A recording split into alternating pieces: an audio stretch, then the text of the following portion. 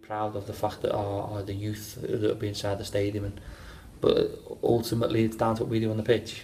So for all the trimmings and all the nice things that go with the day, it's down to the players, the 11 players that we select to go on the pitch, and maybe the 3 substitutions that we make to put a performance on. Because I'm telling you now, the team that we pick is definitely good enough, and they're definitely hungry enough, and they're definitely determined enough. This year's been more difficult, but you've got a lot of sort of older heads. You've got the young lads, but you've got some older heads in there who have to keep things going, have to keep people lively and keep them on their toes, because yes, we're training hard and working hard like we always have done, but we haven't been winning games. So if we can keep that kind of mentality up, that the tide will change and we will start winning games, I'm sure of that.